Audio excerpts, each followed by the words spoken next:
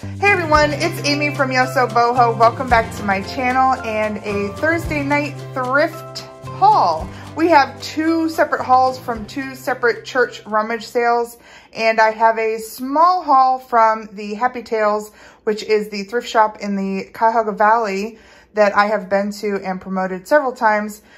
We weren't as happy as we usually are in the past with that trip, but I will share some shopping and we'll kind of get into some details there. First, let's take a quick look at the church rummage sale hauls. If you have not been to a church rummage sale, please get out to one. I have hit, I would say, 3 or 4 in the last couple of weeks. These two, my Aunt Beth and I went to, and it's kind of like, here's the one and here's the other. Lots of tins and then some Schwinn's bike seats.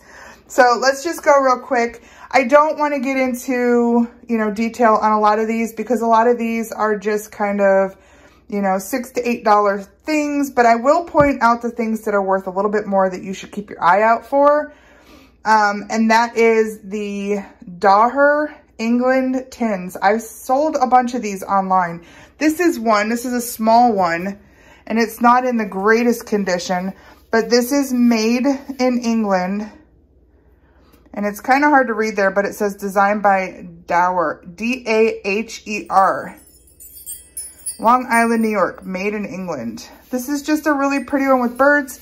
I have not found this one online yet, but I can probably plan on, I would say $6 to $8 plus shipping, just because it's so small and the condition isn't that great. But this one here is also a Daher. It does not have the D-A-H-E-R on it, but it does say made in England, and I have found a comp for this one. A couple of the other ones that I've seen do not have this nice little handle here on the lid, but they're calling this the Kaleidoscope tin. I absolutely love it. It's just this great kind of floral, and it's all almost looks like enamel, like raised, almost like cloisonne. It's really pretty, and it looks like my competition is in the $15 to $20 range with this tin. It's not in the greatest condition, so I'm probably on the lower end of that, but that's still pretty good. I would say I paid maybe 50 cents a piece for these. Everything that you see from here back was $20 is what I paid for it. So I would say I did pretty good. This tin is gorgeous. It is missing its knob on the top, but look at the feet on this. Isn't that great? This one is marked West Germany, and I love the name of this. It's Fricka and Nacka. A little hard to read in there, but there you go. Fricka and Nacka. Designed by Mavis, it looks like, Western Germany. These do pretty well if they are in good condition and they have that knob. This one is in not great condition. You can see it's got a lot of damage around the edges and it's missing its knob. So what I might do is throw it in with this other tin, sell them together, and maybe put, 25 on it for the two of them and see what happens there. The rest of these tins are kind of, like I said, in the $6 to $8 range. This Ritz tin, this one is an older one. This is the '70s, mid-70s version. This is like the 80s version of the Ritz cracker tins. Cute little Campbell's soup. I don't see a lot of these out there. The one that's listed is, I think, $9. I don't think it's worth that much. It says $19.94 on it. I'd probably say, again, maybe $6. This one, I have not been able to find another one on eBay locally. There is one for sale in Europe. I want to say it's the equivalent of about $25 is what they're asking for it. I don't know. This one's in pretty rough shape. I don't know what I'll price it for. This one is kind of local. It's from Reading, PA, which is not too far from us. It's called Coquette by Quinlan. It's in pretty miserable condition. I did find another one, sold comp on this one. It looks like it should sell in the $30 to $40 range, but in this condition, probably more like $20 to $25 is my guess. This was actually the first thing I spotted at this church rummage sale. It was on the porch. It had this cool kind of Art Deco look to it, and I flipped it over, and it is Pyrex. People who are selling these currently on eBay are asking in that $30 to $36 range. I don't think that it'll sell that high, but there's no current sold prices, which means that even if there are 3 listed, nothing has sold recently. I think I did find a comp on WorthPoint for about $25. So that's what I would say I would expect for this, 25 bucks. This is a cute little Holt Howard taper candle holder. This would be great if there were 2 of them, but there were only 1. It is dated 1962. And these are not worth a whole ton. If you have 2, maybe $16 to $20. With just the 1, I'm guessing I'm looking at about $6 to $8. This little tin actually still has its cards in it. And I will show you, one is currently listed. This one is in decent shape, probably another $8 to $10 right here. This is really unique. It is an optometrist eyeglass tray. It's got a really great weight. It is not signed, so I don't know who made this, but the graphics are awesome. They look very 50s, 60s, right?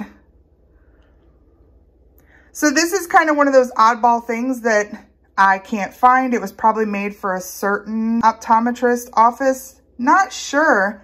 Very cool. Love the graphics. And I think I'll ask somewhere in the $25 to $30 price range for this, just because it is kind of an oddball piece. What else? Oh, I picked up this brand new in the box eye makeup remover. This sells for between $15 and $18. I got it for, I think, $1.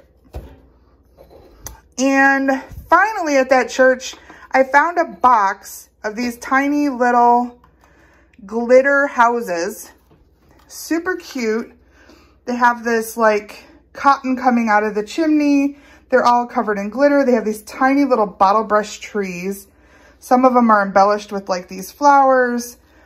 And then I saw on this a label of Catherine's Collections, but they make very, very expensive things. And so just this label alone had me picking these up. There were 6 total, so I think I only have 1 of those, but 2 of those and 3 of those. And I can't find them online anywhere, but when I am looking online, I'm finding not only are Catherine Collection stuff expensive, but other similar handmade pieces like these are expensive. There's one that they want $49.99 for a set of 3.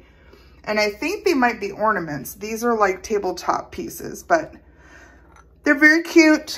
And I think I'll probably sell this set of 3, and maybe I'll try in that kind of $40 range maybe. And then I'll do these 2 and then this one on its own. We're just making this up as we go along, right?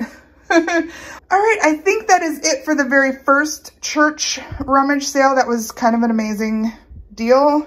I just kind of filled up a bag full of tins. I don't have a lot of experience with tins, but I love to learn. So it was kind of one of those things where it's hey, let's grab a bunch of tins. They're probably cheap and we can look them up and learn about them. And there you go. Look for the DAHER. Look for embellishments like feet and knobs. And look for old, and this is local. That's what I would say if you're looking at tins. All right, the second church sale, I found a handful of things here, including these 2 Schwinn bicycle seats. Now, I know nothing about Schwinn's other than the name is, one of the best in the business. This is a vintage bike seat. They wanted $2 for it. And I'm seeing probably a return of 20 bucks. This is a wide seat for a big butt. And then this one is actually new. It's a smaller seat, and I can't say the name of it. It's CIONLLI. So yeah, I have no idea how to pronounce that. But these are really high quality Schwinn seats. So this one they only wanted $1 for, but I think this one will probably sell closer to 30 bucks. But yeah, for $3, I'm looking at somewhere between probably $40 and $50 on these 2 seats, which is awesome. They also had a little table where they had things for $1. This guy is missing his little kissing partner, but he is a cute little toothpick holder. He's hiding some flowers behind his back.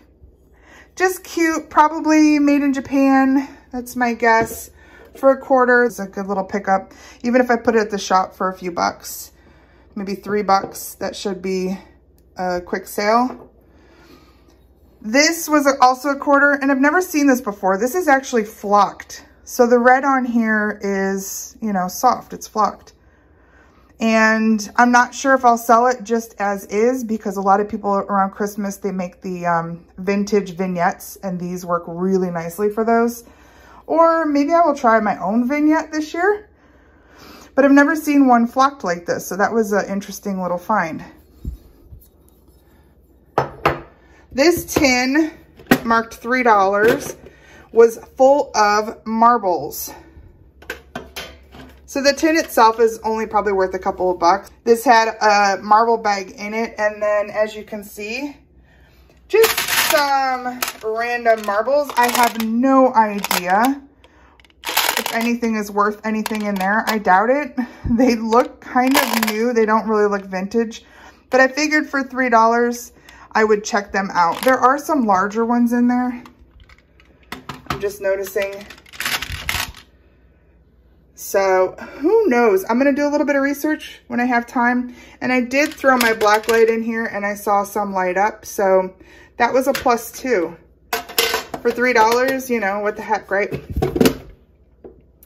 And then, you know, if I see Tonella, I'm going to pick it up. And this guy was only $1.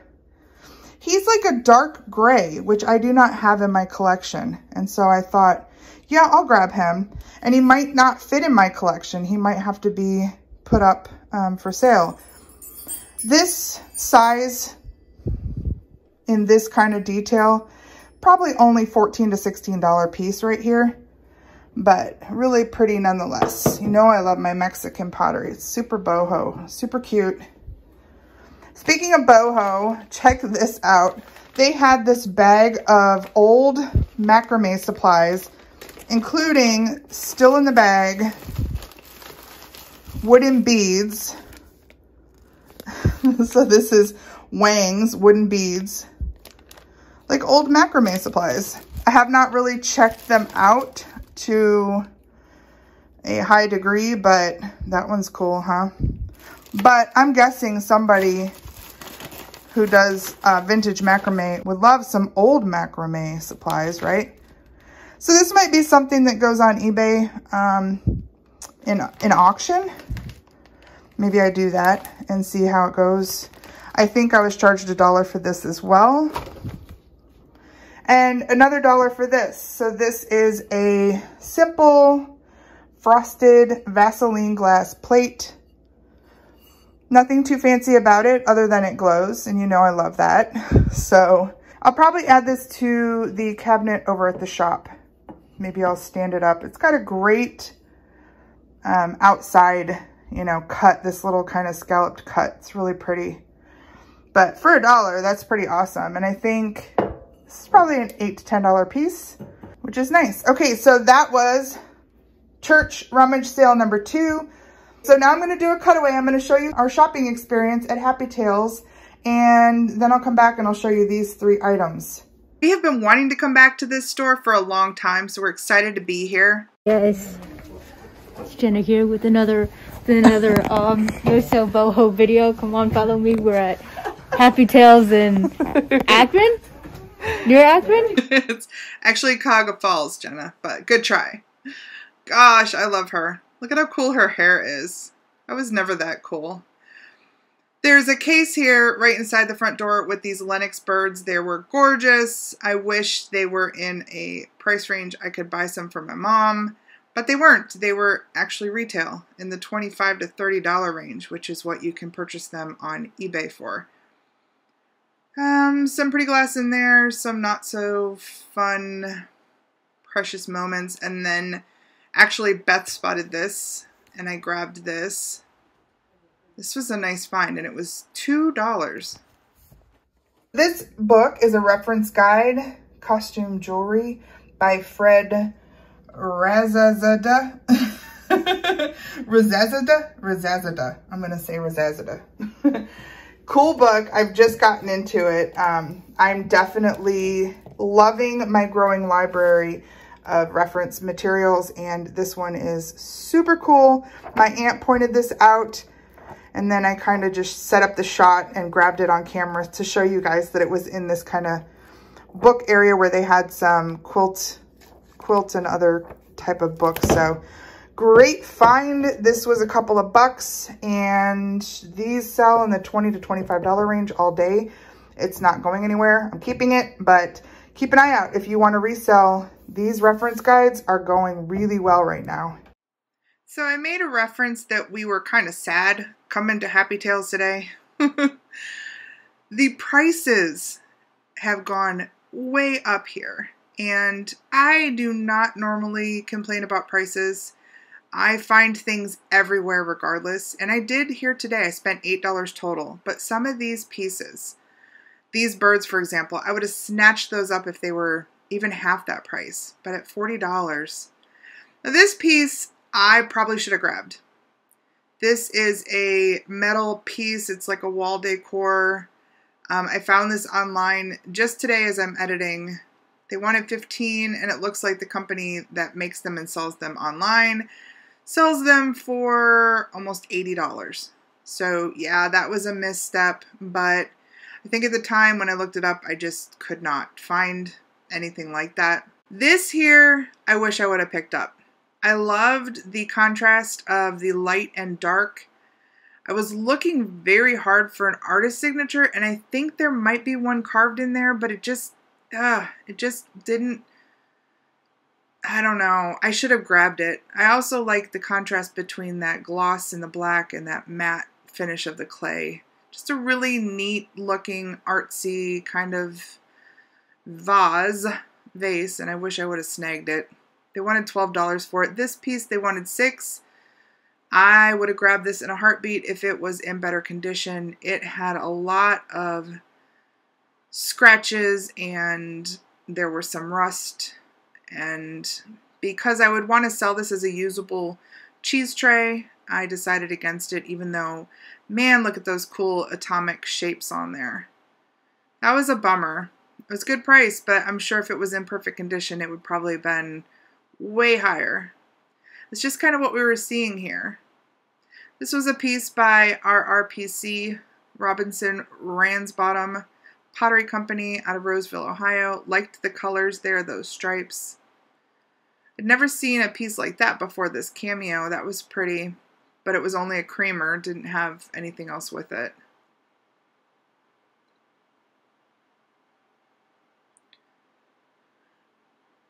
We just didn't find, you know, the treasures that we find here on a regular basis. We were surprised by the prices. Those cow bowls that are there with the udders for feet, they've been there for a very long time. And then this. So this kind of made the whole trip worth it, in my opinion, because I absolutely love this piece. No markings on this, but this is, to me, this is like mid-century boho cool. And I love it. And so, yeah, of course I grabbed it. This, if I had room and a display in my kitchen, like a shelf, open shelf in my kitchen, this would not be going anywhere. I absolutely love this pattern. It's in this kind of cool mid-century, folk artsy, blue and white, very trendy right now, very popular. And I paid $2 for it. It's probably the cheapest thing in the whole place.